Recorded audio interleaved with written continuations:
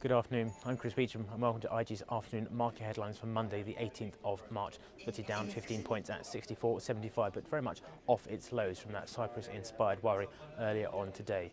As for the US and Europe, they are also still in the red, but once again clawing their way higher, showing that investors really aren't too much worried about that news from the Cypriot bailout, where depositors will be hit directly with a tax in order to shore up the island's banking system.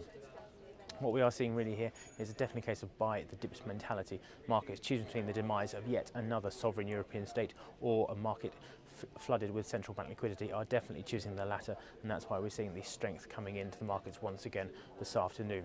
Now onto the Cypriot bailout. The Parliament itself will vote tomorrow at 5 p.m. London time on whether to accept the bailout, and there are some last minute negotiations going on around the finer points of the details. If it does reject the bailout, then we could see this volatility continue for a few days yet, but the expectation is that despite some unhappiness, they will vote through the bailout.